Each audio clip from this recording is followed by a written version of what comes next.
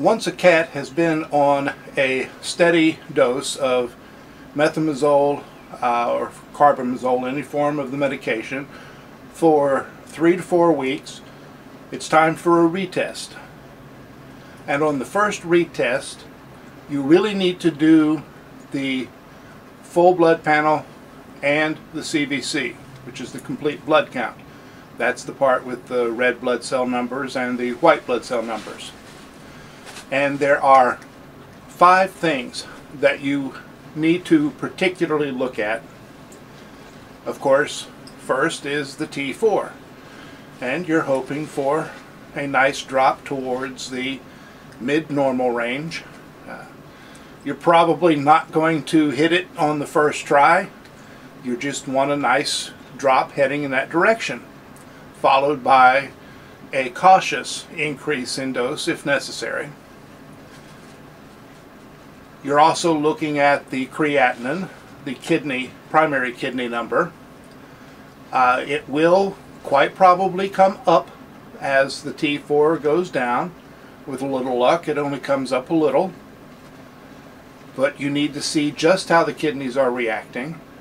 But keep in mind that if it jumps all the way into the chronic kidney disease range, that doesn't necessarily mean the cat has chronic kidney disease. It may actually be an acute reaction from dropping the T4 either too far or too fast. You won't really be sure of the kidney health until the T4 has been in the mid-normal range for a while. You can make good guesses. Just don't overreact. Now, the other 3 things that you're looking for all involve allergic reactions to methimazole that only show up in the blood tests. They're uncommon, but they are serious. The good news is that you cure them by stopping the methimazole. You don't need, necessarily any other medication. So you want to look for these changes. The first one is in the liver enzymes. Now, it is common for liver enzymes to be elevated just because of the hyperthyroidism. So that you're not just looking to see whether or not they're high, you're looking to see have they gone up or down. Ideally, if they were up before, they should come down with the T4, although sometimes they come down a little slower than the T4. But if there's a significant jump in any of the liver enzymes, then you have to worry about it being the allergic reaction. And don't let the vet get too excited. Don't let them jump to some liver disease that requires expensive tests. And if there's a really significant jump, don't let them convince you to stay on the methimazole. You want to stop and see what the liver enzymes do just from being off the methimazole. It's also possible that any of the red blood cell numbers may go down.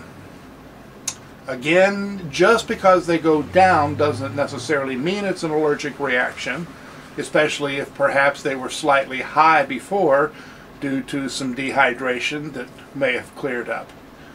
But if those numbers have moved down near the bottom end of normal or below normal, then you need to consider stopping the methimazole because the cat is becoming anemic and it will just get worse.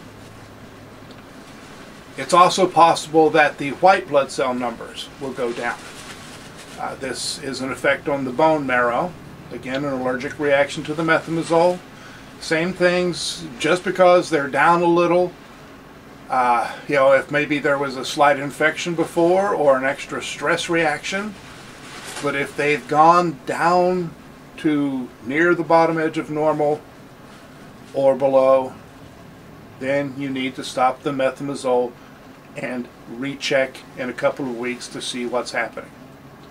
With any of the allergic reactions, with the liver enzymes, red blood cells, white blood cells, there is no treatment other than stopping the medication. Milk thistle isn't going to take care of it. Pet tinic isn't going to take care of it. If it is an allergic reaction to the methimazole, you have to stop the methimazole. Now, that doesn't necessarily mean you have to stop it immediately. This is something that, if it's going to happen, it usually shows up on the first retest. Sometimes it takes a little longer, or sometimes it's just a slight reaction and you need to continue and retest again and see if you have a pattern. Just don't wait too long. If you keep an eye on things, everything should be fine. You just have to find a different treatment method. If you let it go too long, any of the 3 allergic reactions will be fatal. I do want to scare you. I want to scare you just enough that you take this seriously. And even though all of these are established and known, it is one of the things that vets sometimes overlook.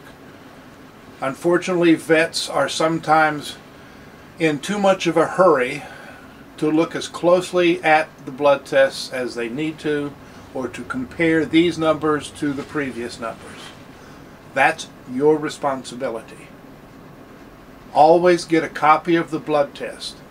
Ask for the exact numbers when they call for the initial report. But insist on a full copy of every blood test done. And take the time to look them over. If you join the Facebook group Hyperthyroid Cats, we can help you there, because until you get used to reading these, they're confusing. There are also some good websites out there that can help you understand the tests or help document some of what we're telling you. But just keep an eye on things. Be patient. I know money can be tight, but you're not saving money just by testing the T4 only on that first retest. There comes a point where you can get away with that if need be. But on the first retest, you need the full blood panel and the CBC and a copy. Hope to see you in the thyroid group if you need to be there.